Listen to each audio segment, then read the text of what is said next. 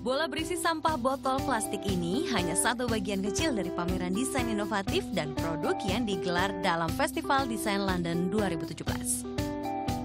Jika ke sini, yang menarik perhatian pengunjung ialah instalasi produk-produk olahraga ternama dengan dominasi warna pink.